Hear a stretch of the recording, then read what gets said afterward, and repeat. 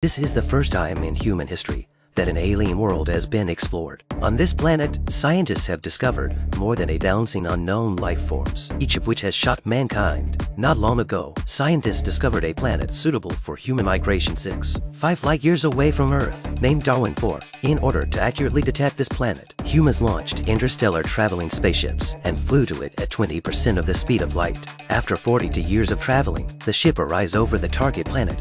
The first two intelligent probes since slowly landed on the planet's surface, equipped with advanced detection systems that were able to send data back to Earth. As a gesture of goodwill to the extraterrestrials, the probes were also able to display holographic images of the planet and its people. The two probes are named Leo and Ice. Near their landing site grows a giant plant called a gourd tree, the height of a 15-story building. They survive by supporting their bodies with long roots and sucking nutrients from the ground.